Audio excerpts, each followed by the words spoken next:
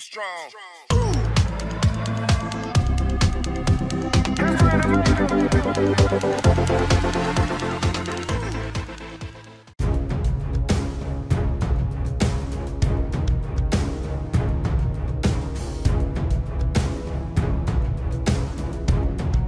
Indonesian shipbuilder Point Pal has started construction of the first of two Arrowhead 140 frigates for the Indonesian Navy.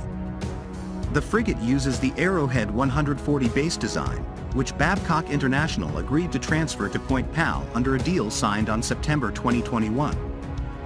The design was modified to suit Indonesian specifications and desired subsystems.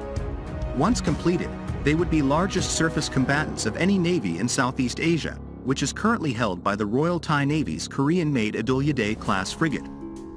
Indonesia's current new frigates, the Dutch-designed Martadinata class, are similar in size to the Philippine Navy's Jose Rizal-class frigates, both of which are smaller than this British-designed frigate in terms of dimensions and displacement.